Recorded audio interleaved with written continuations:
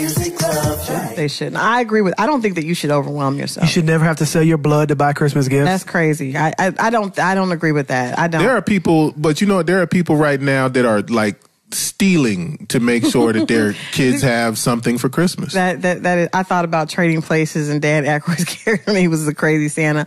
I don't think people should do that. I think that you should, you should do what you can afford. But we do acknowledge that people have expectations that are not right. I don't think that's right. And I've tried to say more than once that all these rich people that you're saying exist out in the world, they're not real people. Right. So majority of people are putting on a credit card or doing a payday loan or a title loan. Like, first of all, if you have done a payday loan or title loan in your past, don't do it again. That is the absolute It is the biggest. I'll admit I've done it before, and it was the worst thing ever. It never stops. It should be illegal. It's like a student loan. It is. Yeah.